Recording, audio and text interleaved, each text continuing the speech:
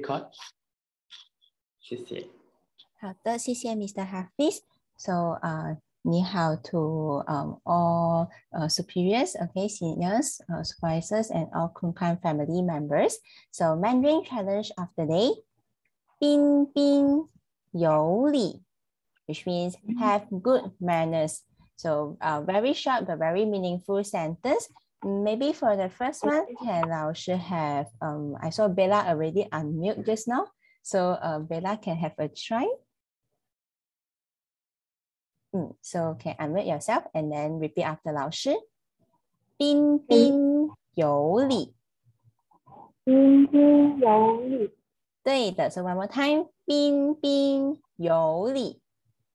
彬彬有礼。对的，非常好，掌声鼓励鼓励 to Bella。Okay, so 很棒。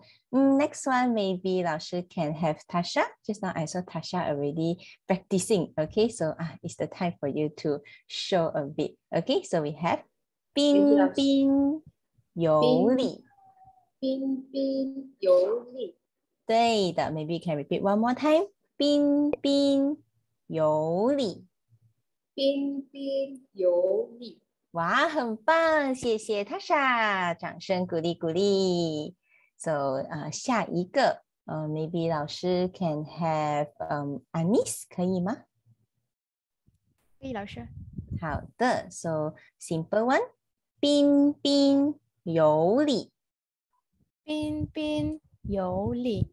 对的 ，maybe can repeat one more time， 彬彬有礼。彬彬有礼。哇，很棒，掌声鼓励鼓励，谢谢 Anis。So today I think everyone also read very well. So let's look at the word 彬彬有礼. This is actually a Chinese idiom. Okay, so therefore it comes with 4 words. But this word 彬彬有礼, okay, in Malay we say bersopan santun. Okay, so in English, which means have good manners. Okay, so if you want to describe someone, you can describe except like 漂亮 and 帅, you can also describe the person's personalities and characteristics. You can say, oh, 他彬彬有礼. He or she is having very good manners.